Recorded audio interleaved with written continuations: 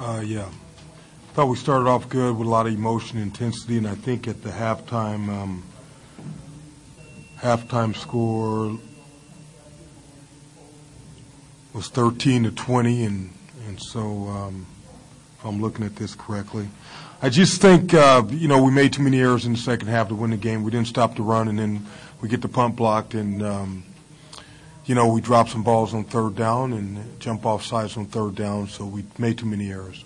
Coach, you did do a lot of things better in this game that you stressed that you wanted to work on throughout the season, as far as getting a faster start, getting on the board first, and things like that. Yeah. Tell me how that momentum built. Well, it was good for the players. It's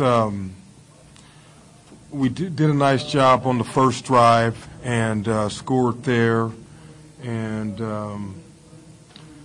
got some early stops. So we had some momentum there, and so it helps the team. You guys were able to play well in two aspects of the game. Offensively, you guys put together a really decent game, and special teams, as far as kick returns and John Sears and that block field goal as well. Yeah, we've been doing a decent job on the kickoff return team, and Johnny can run it. And so, I thought we've been pretty solid on special teams. But when you get punts blocked, you're going to have a hard time winning. I thought that was a critical juncture of the game when we got the punt blocked,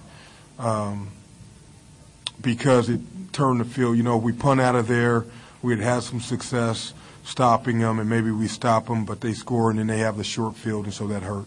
When teams lose, they tend to get down when they get behind, down emotionally. You were up 27-13, and then Yeah.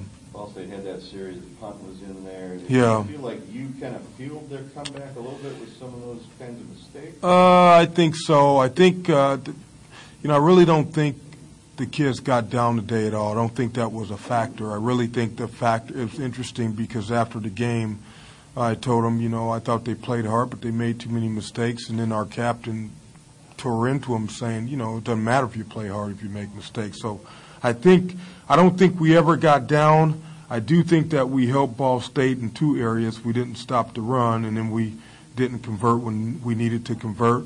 And I think we lost this game by 2 points, and again, we don't score from the 1 yard line, so that hurts. We scored 3, but, we didn't score at all, so that hurt.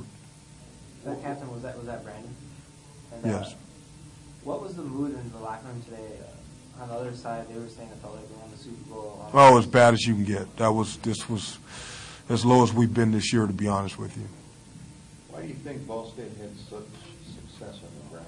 Well, I think we didn't get off blocks. I think they have a good runner, and I think what happens early is guys start overrunning Lewis, and he cuts the ball back, and then he gets the momentum, and so I think they did a good job. They had a hat for a hat on many of those runs, and guys didn't get off blocks, and he made plays.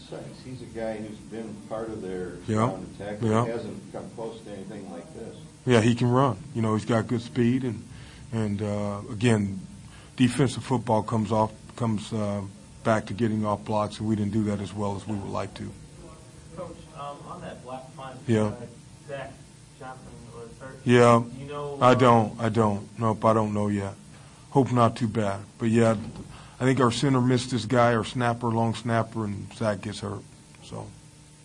This at least early on, I feel like a different kind of game for you. You guys had an early 3rd and 9, you converted on that, then you had 4th and 1, you went for it, you convert on that, and you guys really seem to have a lot of momentum earlier in this game. Does it at least feel like a different kind of a game for you guys? Yeah, I think there was some momentum. I think let me just tell you about how it really works when you understand winning. That touchdown that they scored right before the half, that was big.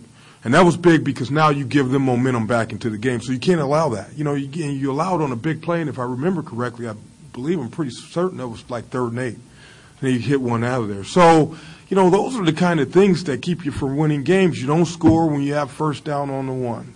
You're not going to win games if you do that. If you give up big runs, you're not going to win games in crucial situations. So, we had in actuality, we had a team down, and we let them back in the game and provided them with momentum.